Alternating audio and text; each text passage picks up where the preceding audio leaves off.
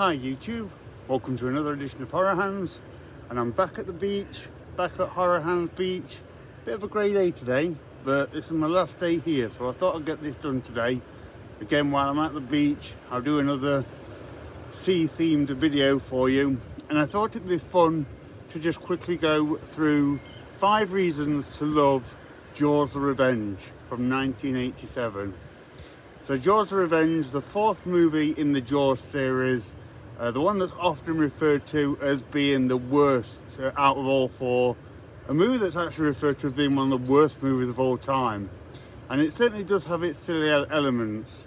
But it's a film which, over time, I've come to quite enjoy, to be honest. I've mellowed out to its silliness and some of the terrible elements of this film.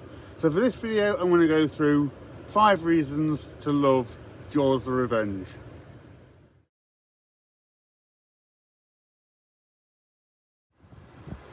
Okay, first reason to love Jaws the Revenge is the location. So this one moves from Amity Island to the Bahamas, which I didn't mind the change of location. The movie does start off at Amity, and it's Christmas time, which didn't really work for me, made for quite a dreary feel to the film. So moving to the Bahamas, where it's hot and has more of a summertime feel, I think worked better for the film. And there's some beautiful scenery and things like that. It just worked as a location for me. Also, I've seen quite a lot of horror films that are set like in the Bahamas, the Caribbean, on tropical islands. So putting the movie there gave Jaws the Revenge a bit more of an exploitation feel as well, which I really enjoyed. So first reason to love this film is the location.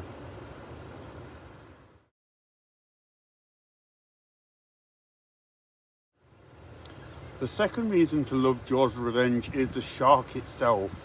Now, I have mentioned this in other videos, but the shark in Jaws the Revenge I think is excellent. It looks really, really cool and really scary. After the first movie, I think that this one is the best looking shark. It really does look like quite a mean and nasty creature. It's got very kind of sharp, pointy features, the sharp pointed snout, really sharp teeth, really big, sort of monstrous looking creature. And yeah, I don't know, I've always thought the shark from Jaws the Revenge is a really awesome looking thing. Yes, it does spend most of its time out of the water, and for most of the film it looks dry, but in terms of the look itself, I do think the shark in this one is excellent.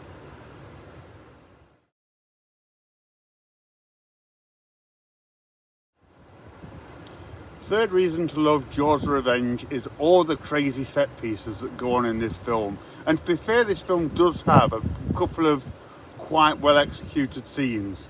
So the first one that comes to mind is the banana boat scene, where the shark attacks the kids and the people riding the banana boat.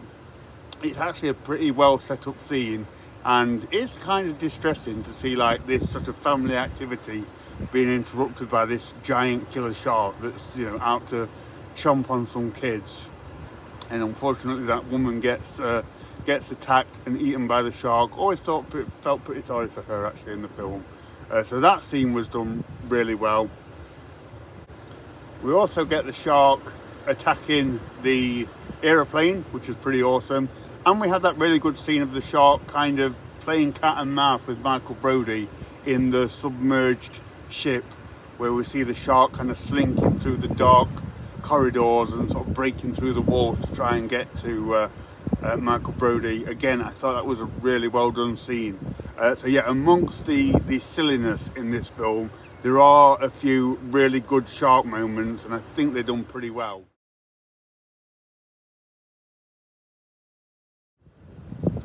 Fourth reason to love this film is Michael Caine as the kind of laid-back plane pilot Hoagie. So he just brings an element to this film that is just kind of entertaining and fun to see.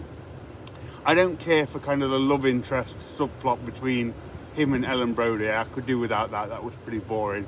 But he's quite an enjoyable character in this film. He has some pretty good lines, like the scene where he crash lands a plane and the shark attacks him. That's pretty fun. And then of course the I deliver laundry line, which was always very strange, but I believe that harks back to a subplot in the film that was left out, where he's actually involved in an organised crime circuit on the island, and delivering laundry means something else, delivering something else. But yeah, he is just a fun one to see, and I do have a real strange fascination about seeing established Hollywood actors starring in trashy horror films. I just love to see that for some reason. And then there's of course the famous line from Michael Caine when he was asked about this film. He said he'd not seen the film and he'd heard it was terrible, but he has seen the house that it paid for, and that was pretty spectacular. So can't argue with a great line like that.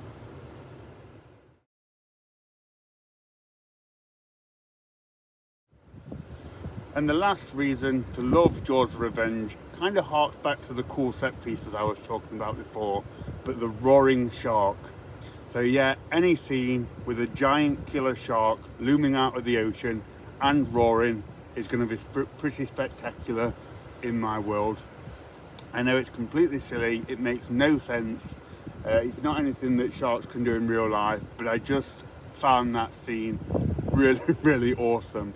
And as a kid, it was kind of scary as well. That roar did sound quite ominous and quite threatening.